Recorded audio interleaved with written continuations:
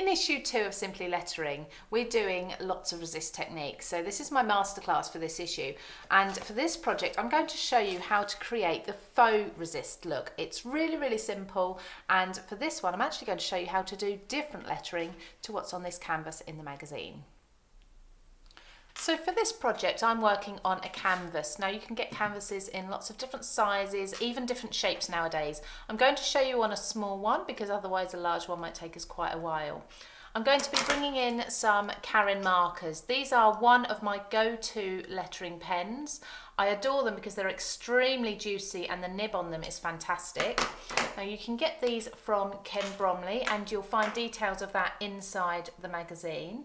You can see there we've got a brush nib that's very flexible, but for this I'm actually using the ink in the barrel to create the background, so we're not worrying too much about the brush nib here. And it's very easy to create this background. We're going to do some scribbling, so we can really have lots of fun. So do all of this before we apply any colour. Once you start adding water to the canvas, we're going to start diluting the ink, and you don't want the water to be soaked up by the pen nib here. So I'm concentrating on a strip through the middle here. So just scattering some different colours through the centre. I'm going to go in with the blue as well. Now these are the colours that I've used in the project in the magazine, but you can of course use different colours. I'm sure reds and oranges would look amazing with some yellow, or some greens, maybe green and blue actually would look fantastic. But don't be afraid to mix your colours. Just bear in mind your colour wheel and bear in mind what colours, say for example your primary colours, will turn to brown, because we don't really want to have muddy colours where they meet. So try to stick with some maybe that are quite close on the colour wheel. So I'm just going to fill in that gap. So you can see here I have just scribbled. That's all I've done there. So now I'm going to bring in some water. I've got quite a large brush and it's loaded with water, and I really am going to dab some water on each of these patches of ink before they get too dry, because it will dry eventually on the canvas. So we want to reinvigorate all of that ink just by dabbing. You can see there, and we can see they're starting to mix together. It looks beautiful.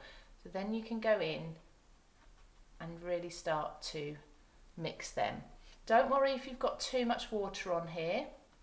At the moment, we're just trying to mix that, and we can lift off some of this water in a second.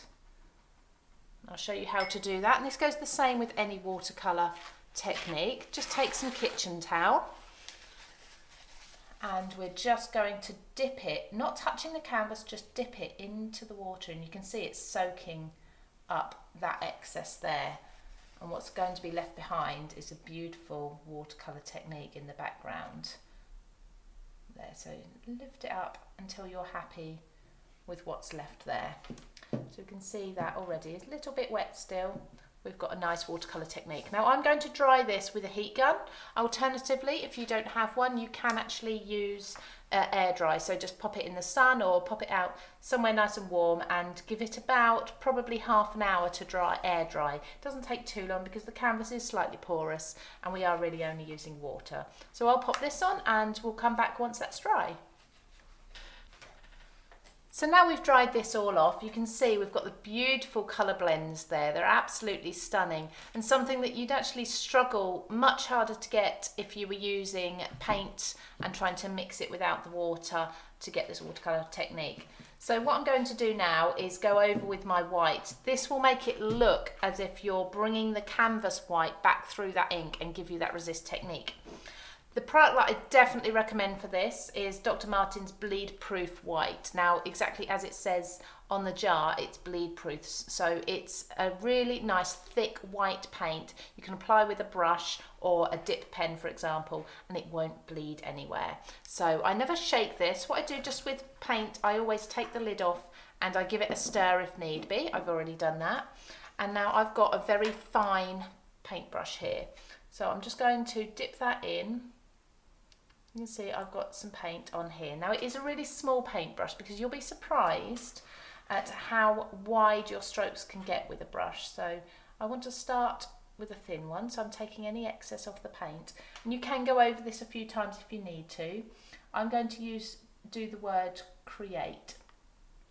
So my thick strokes with the brush are going to be pressing down thick, and you can see there I've got a rough outline, and then I can go in with my paint and I can just neaten any edges up. Because it is a canvas, it is a rough texture, you may need to go over a few times. Your brush isn't going to get into all the little nooks and crannies as you go the first time. It's just one of those things. But if you do this in pencil first, which I highly recommend, then you're going to be able to get your spacing perfect and just follow those lines.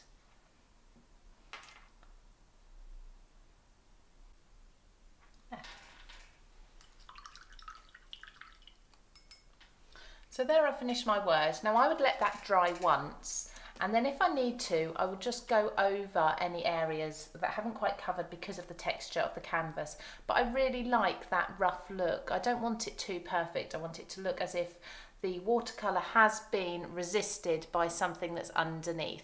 So we can hang that. You could do maybe a set of 3 with create, dream, inspire on. That would be really beautiful. So use the same technique to do the project in the magazine that we've got here, that is our Take Time to Make Your Soul Happy.